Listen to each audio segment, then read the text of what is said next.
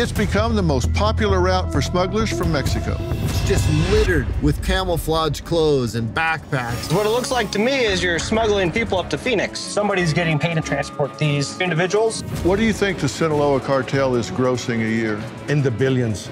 Just wanting a better life is not a reason for asylum. They can say, well, the gang violence. And my question would always be, why'd you leave your family behind? What needs to happen at the border?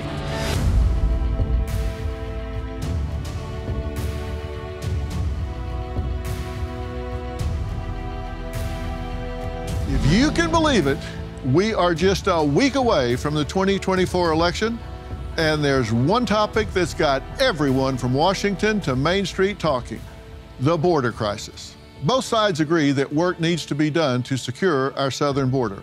I wanted to see for myself what's going on down there. I've been to the Texas border in Eagle Pass. Now let's zoom in on Pinal County, Arizona. This isn't just some little patch of desert. We're talking about 5,374 square miles of land right in the middle of the state. I bet you didn't know there's a super highway for illegal crossings down there. It's been nicknamed the Smuggler's Highway, right on Interstate 10, which runs through California and Arizona.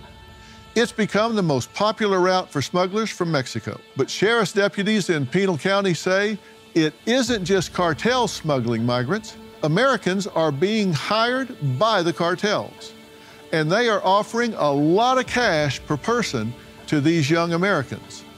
With a steady stream of high-speed chases, these load cars are killing innocent Americans. Here's what happened just yesterday. Tucson Sector Border Patrol apprehended more than 7,000 undocumented immigrants this week. They also stopped 24 human smuggling operations. You have 4 illegals in your car? Don't look at me like you don't know what I'm talking about. Children as young as 12 have been detained for picking up migrants at the border. Our mother was T-boned at 115 miles per hour by a 16-year-old transporting 4 illegal immigrants. Now, the driver of the car was an American citizen paid to transport these people, correct? Correct. If the border was closed, this would not have happened. So the I-10 has become the smuggler's highway. That way we're looking for guns and money. This way we're looking for people, and we're looking for drugs coming in. They have stopped a load vehicle, which is a car carrying illegals.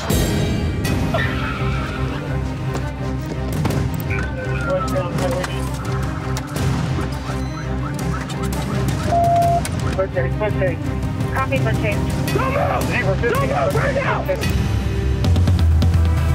You hear people all the time say there's not an increase in crime among the illegal immigrants in this country. This is not a violent population. That's not true in Arizona. We've seen more assaults on law enforcement agents, officers, troopers, and deputies over the last 3 years I've ever seen in my life. So this isn't a close call with you? It's not a close call. Right in the thick of it all, we've got Sheriff Mark Lamb. He says the drugs and people being trafficked through this highway are ending up in cities all across America.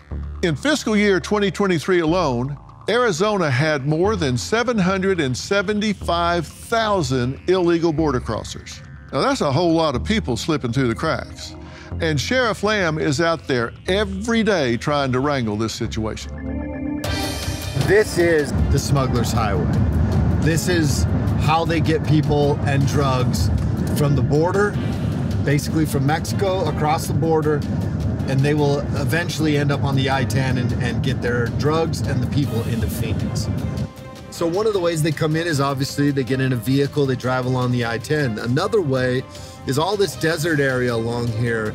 Just a few miles from here is an Indian reservation, the Tohono Indian Nation, and there is no wall there. There's only 3 strands of barbed wire fence at best.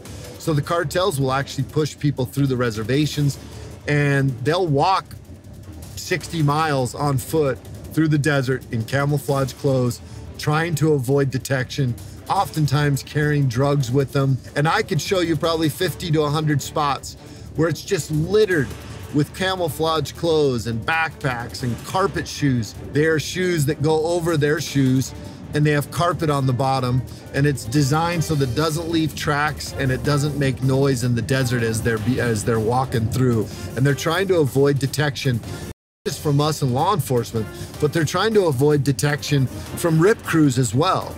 These are other drug dealers and other traffickers of humans, and oftentimes they'll try to steal it from the cartels when they're bringing it in. Up until just recently, there wasn't a lot of punishment for somebody that had illegals in the car. We have since passed laws that basically assisting or participating in a human smuggling organization as a driver transporting, you're going to be charged with a felony. Because the cartels are targeting the social media platforms, inherently they tend to find more kids than adults. And Cochise County, I think the youngest they've had is 12. We've had 14-year-olds, 15-year-olds, and the cartels do this on purpose. They engage youth because they know that if they get caught or they get charged, that the consequences are a lot less for them than what it would be for an adult. And the majority of the people doing the trafficking are Americans. They're paying these kids or other Americans $1,000, maybe even more, per person that they transport. So when you recruit a 14-year-old, 15-year-old, 16-year-old to transport humans or drugs, not only are you putting that child at risk initially, because they're picking up a handful of mostly military-age men who you don't know who they are, you don't know if they're convicted sex offenders, you don't know any of that. So not only are they putting themselves at risk, you also run the risk of the child running from us, and you have a 15-year-old or a 16-year-old who is not going to be a very experienced driver running at speeds of over 100 miles per hour. So it puts us at risk. So our job is to catch these people. And so what we look for are indicators that we've basically learned over time with experience, some of the things that you might pick out, temporary tags, tinted windows, the weight of the vehicle, how it sits. We're looking for load vehicles. A load vehicle means that they're carrying some type of load, and the load is typically humans and drugs coming into the country. And the way we're going right now towards Mexico, it's going to be guns and money going back to Mexico. You know, when you're looking for driving behavior of a load vehicle, you can look for a myriad of different things. You know, sometimes when they drive past you, they don't want to look at you. They have a guilty look. Sometimes they are driving under the speed limit because they don't want to make any mistakes. We're gonna get a stop on this vehicle. You can't really see because of the tinted windows. However, you can see how weighted down the vehicle is.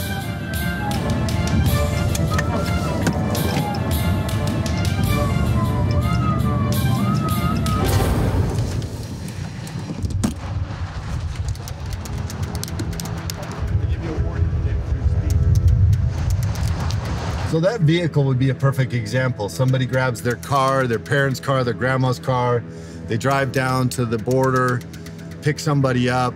You can see how weighted down the vehicle was, and it was weighted down because it had multiple people in it and equipment in the back. In this particular case, they're just a bunch of people going to LA, a band going to LA to play some music. Anybody that comes across the border on foot or jumps into a vehicle, they're gonna come through this area of my county, and basically this becomes the last gauntlet they need to get through to be able to get to Phoenix. The cartels will oftentimes have two vehicles. One vehicle is the load vehicle, and the other vehicle is the decoy vehicle. If they sense that we, the police, are getting behind the load vehicle, we've actually had the decoy vehicle almost run our deputies off the road to get our attention. We had a situation like that where a deputy was pulling over a vehicle. It looked like they had a chase vehicle or a decoy vehicle with them, traveling tandem. When we went to pull over the load vehicle, the decoy vehicle almost sideswiped my deputy When we found them, it was a lady with 2 kids in the car. One was 1.5 years old and the other one was about 5 or 6 months old in the vehicle. And she led us on a pursuit for almost 40 plus miles. So this is very dangerous for us, but we're always looking first and foremost for the public safety. It is not easy.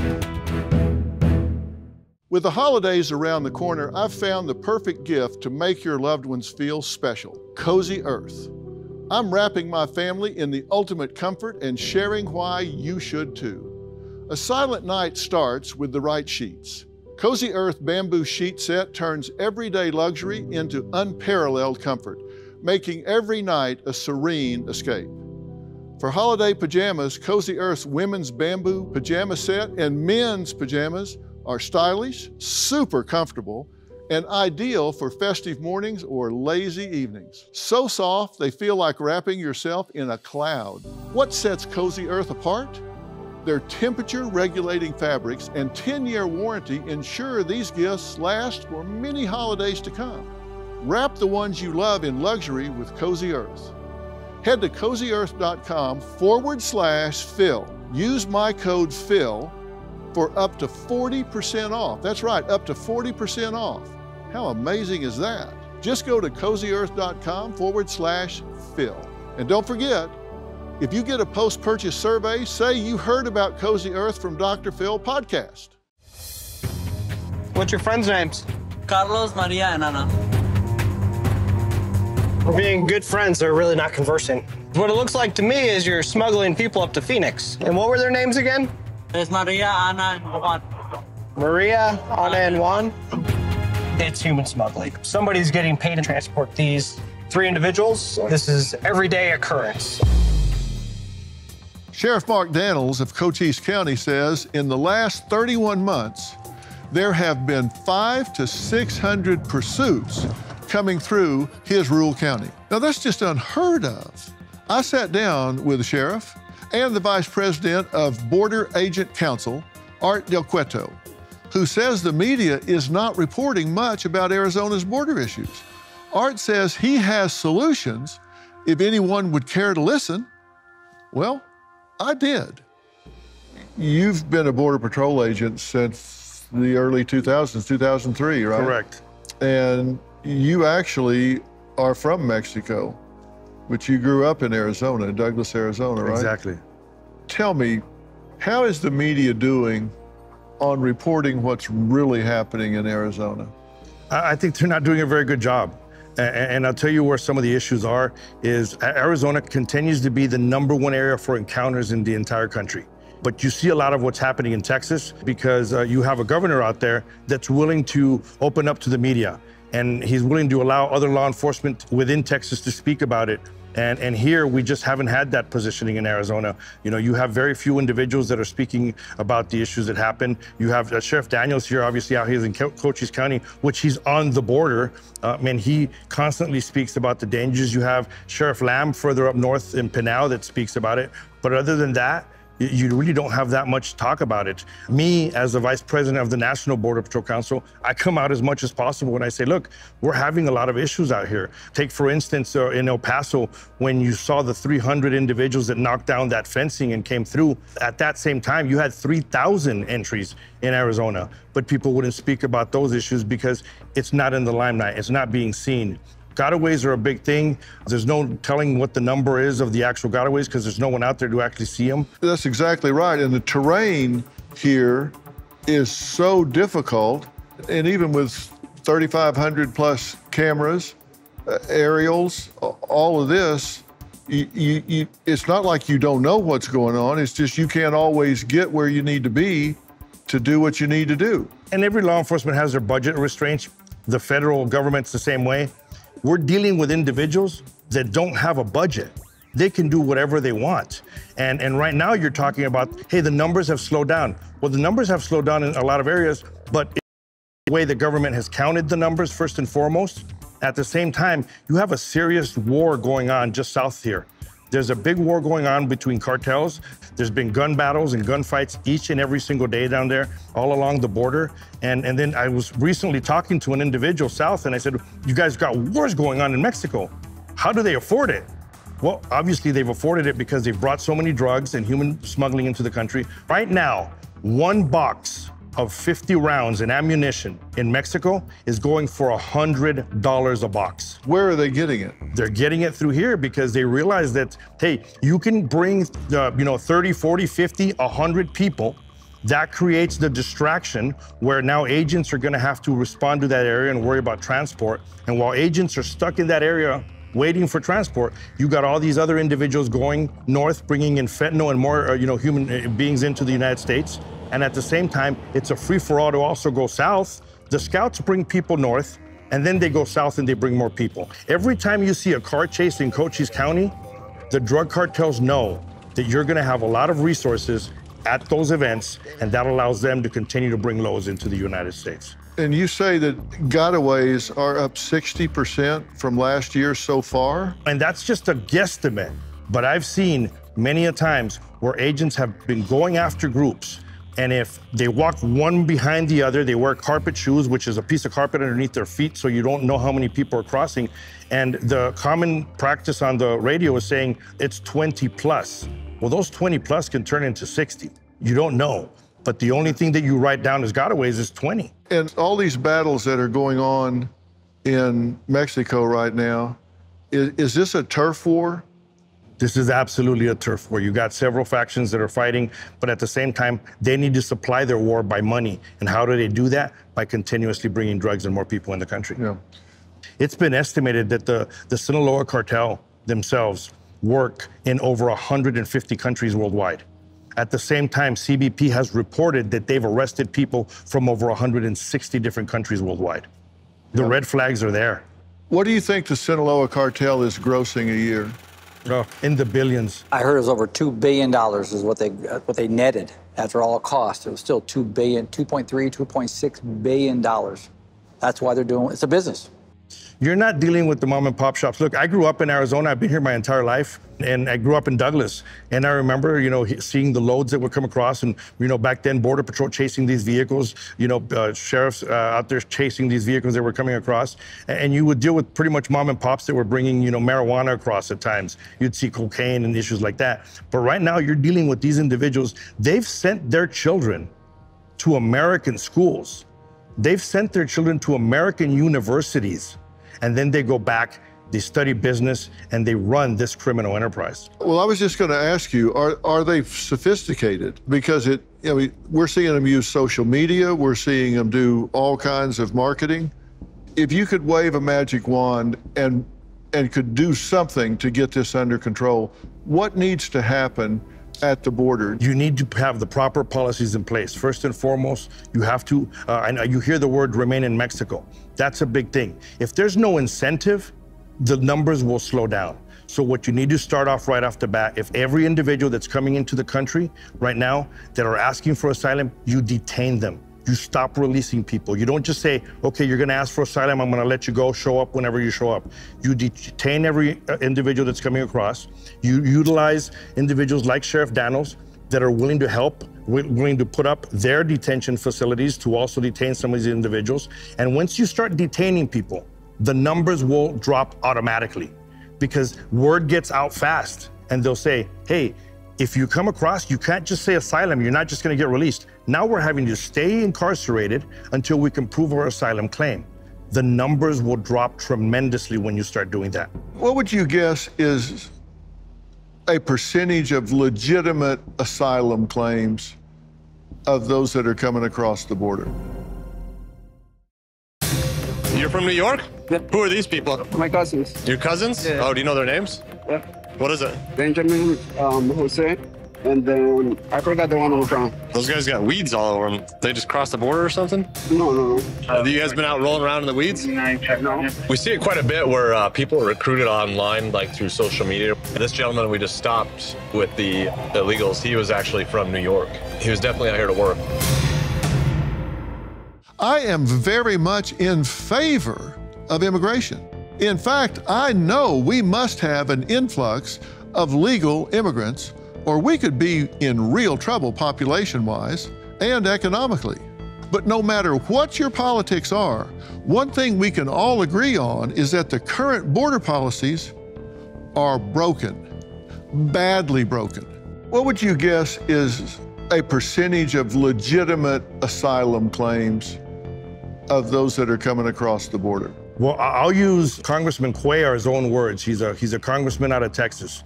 And I believe he said that out of everyone that's asking for asylum right now, he believes that only 7% of those individuals have an actual asylum claim. This is Henry Cuellar? Henry Cuellar out of Texas. Yeah, I've talked to the congressman, and I think he's in a position to know. And so less than 10%. I think he was generous by saying 7. So if we're being honest, 90+% of these people that are coming and asking for asylum aren't coming for asylum reasons. It's not, and asylum being that there's something behind that is so onerous, so dangerous, so threatening that they've got to escape to get out. And just wanting a better life is not a reason for asylum. Financial reasons is not obviously the reason. And even if you go that far and you go with a better life, you're seeing some of these individuals, and I know the term gets used often, military-aged men. That's what you're having. You're having individuals between the ages of 18 and 35 that are coming across, and they're leaving their family behind. And then they turn around and they say, well, the gang violence, the cartel violence. And my question would always be, why'd you leave your family behind if that's the reason you're coming here? If you're fleeing something and you're really in danger and you're really scared for yourself and your family, you flee with your family. But if you go by yourself and you leave your family behind in the areas that you're saying are so dangerous by gangs and cartels, then you're not fleeing from something, you're fleeing to something. And that's what's scary. Yeah, that is really well said, because if they are the able-bodied male or males in that area, that community, that family, you don't leave the women and children behind to be abused, raped, killed, taken over, whatever, and flee. That's rather cowardly to do. That is. Is this an economic play? I think it's a little bit of everything. It's an economic play where, you know, they want to send some money back to their families so their family can be better off. But at the same time, you have criminal cartels and you have gangs and everything else throughout the world that have taken advantage of this, and they realize, hey, this can grow our criminal enterprise even further, because they continue to put people in the United States that they can set some kind of home base, continue to bring drugs into the United States. I was out with Sheriff Lamb earlier, and let me tell you, those guys are eagle-eyed. They're watching these cars go by, and they've got like a 10-mile stretch that don't have exit ramps. So they've kind of got them corralled in there, and they're spotting things in these cars going by that I'm like, what was it you saw? And they're exactly right. And they're still getting away. Yeah. You still got people getting away, as I There's said. so many, I mean, I counted one time in about 2 minutes, there were like 350 cars come by, and there's like 2 sheriff's vehicles there looking at that. They spotted them. I mean, look, to me, it's like a blur, but they're like. Dr. Phil, the reason our numbers, our stats aren't tripled is I don't have triple the resources. They're just flooding these highways, they're flooding the border, and they know we're outnumbered. We're totally outnumbered. And those numbers of gotaways, the number of drugs that are being seized are nominal compared to what's really getting into the country. So nothing short of not really policy change, but just policy enforcement is going to stem this tide. Absolutely, that's how you're going to stop it. You have to have real consequence. When you have 16-year-old kids coming down to south to the border from, you know, good neighborhoods, and they're being promised $1,000 a load, or they say, hey, if you come through the checkpoint, you'll make even more money a load. They're being promised that. You got 16, 17-year-old kids that are coming down here doing it, and at the same time, you got drug smugglers calling them, and they're saying, hey, this time don't stop. Don't stop. You have to have law enforcement chase you. A lot of times it's because there's another load behind, and they realize that chase is going to divert them and allow them to bring other. Yeah, so they're the rabbit, and then the one coming behind them is the, yeah. Dr. Phil, I think it's so important. I say this all the time. Washington, D.C., Congress and the White House has to have the will to change it. And that's where it starts. If they don't have the will, which is the engagement, the acknowledgement of it and the prioritization of it, it's going to continue happening. They got to follow that rule of law. At the beginning of this administration, I heard a 12-year-old boy from Guatemala come across and say, the reason I can come now is because your president said I can do it, and there's nothing you can do about it. He's right. And he's right. He's right. And that's what's unfortunate. Dr. Phil, can I say one thing that I think is very important? America's sheriffs, there's 4 associations, Major County, National Sheriffs, Western States, and Southwest Border Sheriffs, along with Texas. We have made numerous requests to President Biden to meet with us, to talk about this, talk about community threats, the border. To date, he has never even answered us or engaged to even meet with us. And when we're not meeting with the White House, first president in modern day time that we know as sheriffs that has never met with America's sheriffs, that's where the problem starts. Yeah. We had members of the National Border Patrol Council tell Secretary Mayorkas, this is how you fix it. And everything has been ignored. Dr. Phil, we gave in El Paso, Texas, along with a dozen other sheriffs myself, I hand-delivered to Secretary Mayorkas a 16-point action plan 3 years ago. Sheriffs were asking, whatever happened to that plan? I reached back out to Secretary Mayorkas and said, Mr. Secretary, where are we at with this plan? And I quoted back, did you give me something, Sheriff? We've never heard a thing from us since. So that's why I'm talking. If you don't engage it, acknowledge it, and prioritize it, we're not going to fix it. They don't care. Dr. Phil, this is the problem.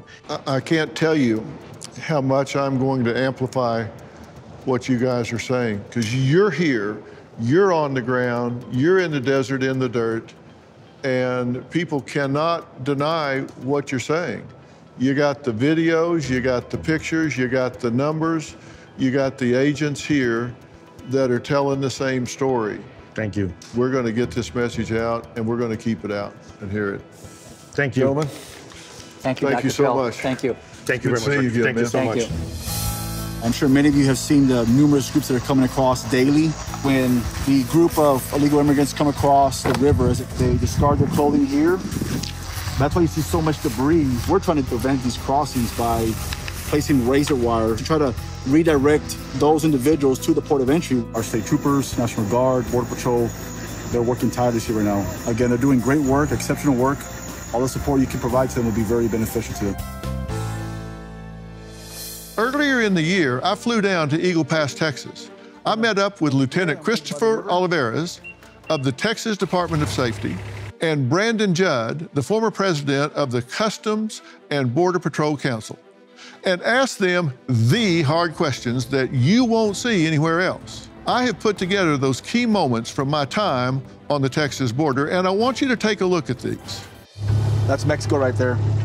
These people that are coming across, how do they get from China to that side of the river? It's all coordinated with, criminal smugglers in Mexico. Every person that comes across that river, whether it be an adult or a child, is paying a fee to these Mexican cartels. You're talking about Chinese people are paying anywhere from $35,000 to $50,000 a person just to get across. If you've got Chinese, you've got Syrians, you've got people that are clearly coming from enemies of the United States, and they don't have the money, then it's clearly being financed by somebody. Exactly. How many known terrorists have been apprehended in the last 3 years? There's been over 300. It would be naive to think that you've caught 100% of the terrorists. Yeah, of course, that's not the case. So if you've caught 300, then there may be 3,000 that are in the country. Yeah, if you look at based off the number of people that they have confirmed so far, based off CBP, 1.7, 1.8 million known gotaways. Remember, that's just known. But if we've got 3,000 to 30,000 known terrorists that are in this country and we don't know where they are, we're not tracking them, we're not monitoring them,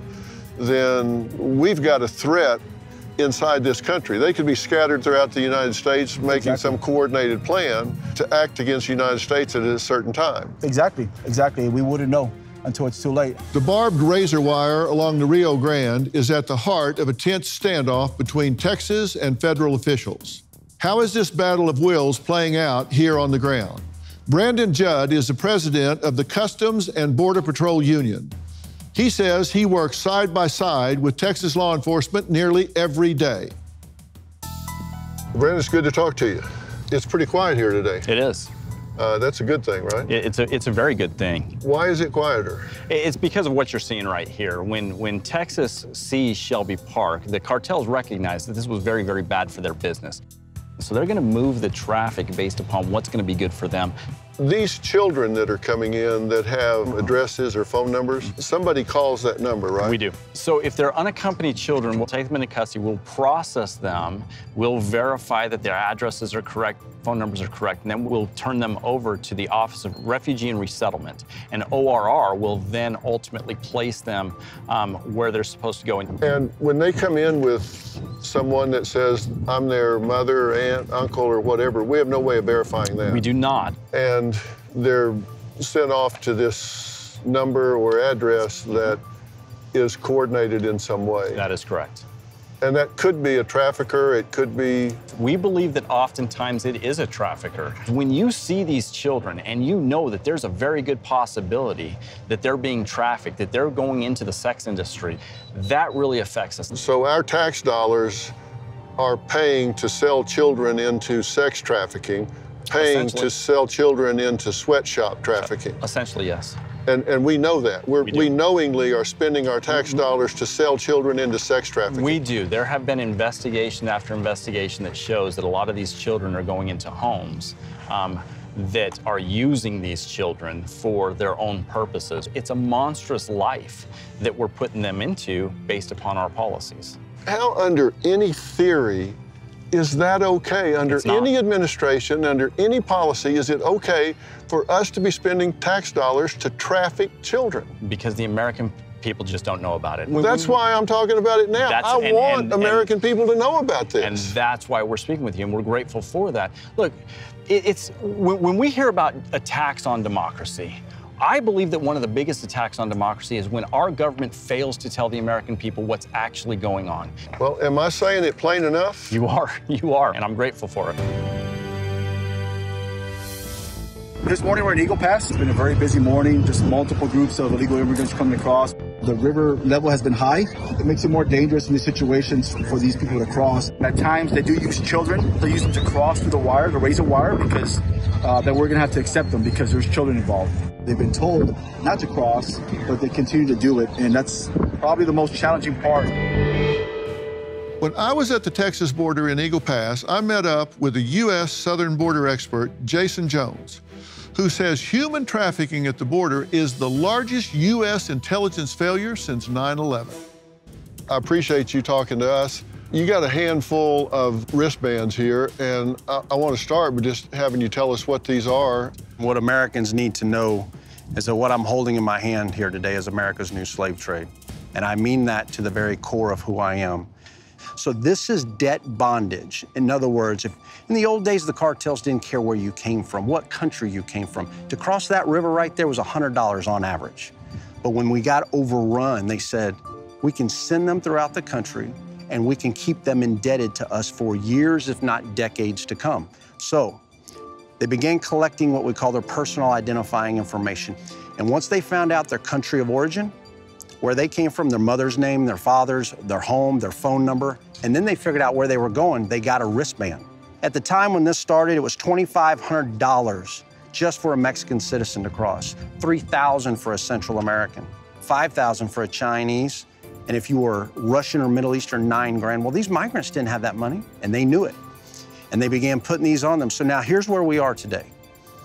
They cross with these wristbands on them, and then we send them throughout the country. They spread a virus of debt bondage where these people, for years, if not decades, are now indebted to a criminal organization in a foreign country who really should be a terrorist organization. So what are they doing to pay this off? So now this is where many of the women are going to go into commercial sex. This is where many of the men are going to become burglars, robbers, drug dealers, all to pay these organizations in a foreign country. The estimates are, since the new administration, and I'm not political at all, I'm just trying to put a marker down time-wise, that 6 million people have come across the border. I've also heard that it's closer to 15 and up million people have come across the border. Where do you put that number? 10.5 million under the last administration. That's not a perception, that's not a feeling. Anybody watching right now can go to the U.S. Customs and Border Protection, look at the data on the website, and it'll show you. And then you add 2 million known gotaways to that. And one of the things I'm concerned about is you've got young kids that are coming in with names and numbers written on them, and they're getting processed on. we're actually using tax dollars to traffic these kids. And I think that's got to make people really upset. You know, through the natural course of time, all truth's going to be revealed. And when the American people see what has been taking place down here and all of the things you and I have talked about that they weren't told about was happening, get ready. Yeah. America's going to be stunned at what we've allowed here. It's not a U.S. problem, it's a global problem.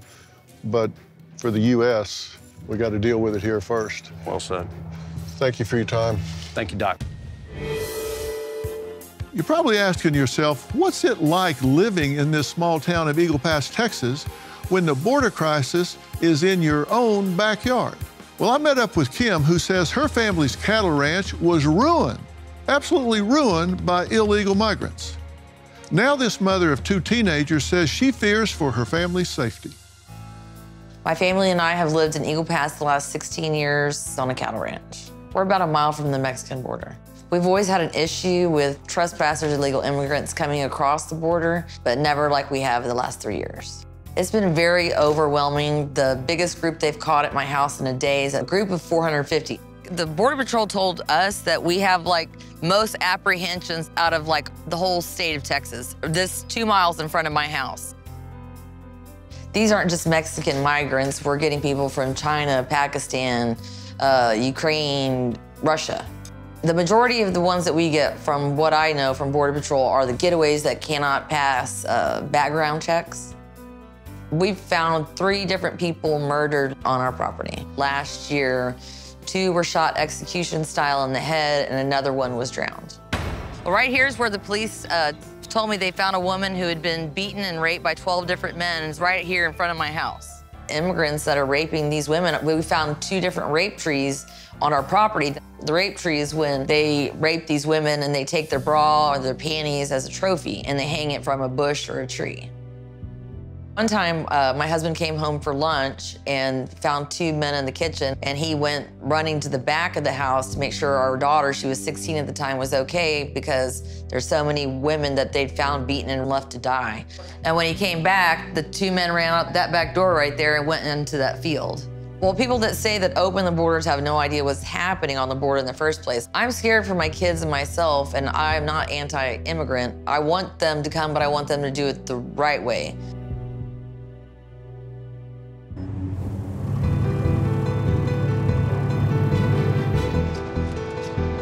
Well, hello. Hi. How are you? Good. Have a seat.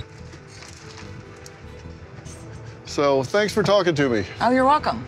Tell me what's been going on, because you've got people coming across the river and crossing your property on a real regular basis, right? Yes, and there was some at my house last night. My dogs were going crazy. Oh, my God. Are they trying to hide? Are they running? They're trying to jump on the train. So, like, 2 days after Thanksgiving, this lady jumped on the train, and she got her foot cut off and decided to hide in the back seat of my truck and bled there for 5 or 6 hours.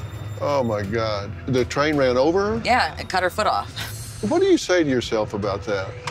I mean, because clearly they're intruding and trespassing and getting into your truck, but on the other hand, it is a human being with a foot gone. Right. It is, but I said I used to feel sorry for them all the time, but they cut our fence 77 times. You get frustrated. My husband makes a living by turning cattle out. We can't do it anymore. I've seen some footage of them on your porch, like ringing the bell. Yes, that was 3 o'clock in the morning. I had left her sitting on the table, and I think they were gonna break my window out to grab my purse if I didn't answer the door. And then I went in there with a gun to tell them to leave. Did they? No, they laughed, and they just said, we just wanted to know if you had a different kind of beer inside your house. We don't like this one you have on the porch.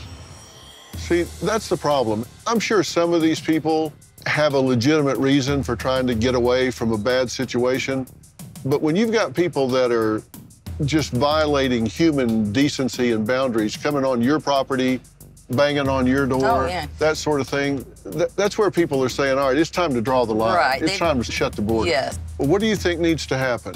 I think they need to reinforce all the policies that they canceled. When Biden came into office, he canceled Remain in Mexico. There was one where if you got caught coming over here illegally, then you had no chance at trying to claim asylum here because you did it the wrong way. If you don't wait your turn, then you can't come in.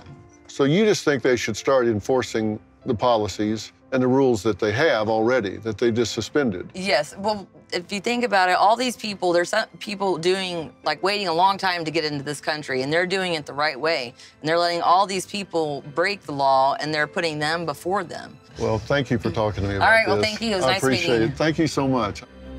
What's happening down there in Arizona and Texas is really bleeding into cities all across America. It can be said that so many cities have now become border cities. Doesn't matter where they are geographically. Something has to change. And I hope tonight helped you in making your decision at the poll. I want to thank Pinal County Sheriff Mark Lamb, Cochise County Sheriff Mark Daniels, Vice President of Border Agent Council Art Del Cueto, and all the men and women working to keep our borders safe. Trust me when I tell you, this isn't a border agent problem. These are dedicated men and women who are working themselves to the bone. Thank you, and good night.